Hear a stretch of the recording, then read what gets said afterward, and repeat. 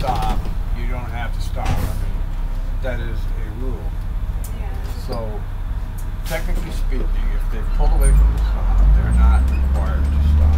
Totally. So I understand that. yeah, right. Choose There's a to reason for circle, that. though. Yeah, no, I mean, you know, that's like a transit mall rule. Like if, I remember the old transit mall. Once you're moving, you know, a lot of these rules are made thinking of Portland and operations of the transit mall.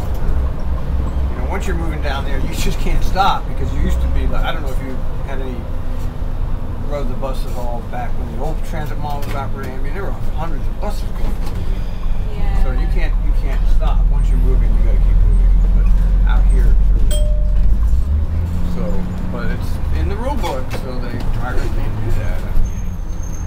Unfortunately, well, it's unfortunate because there's only like one bus an hour runs. Yeah, I really wish there were more on this route. Yeah.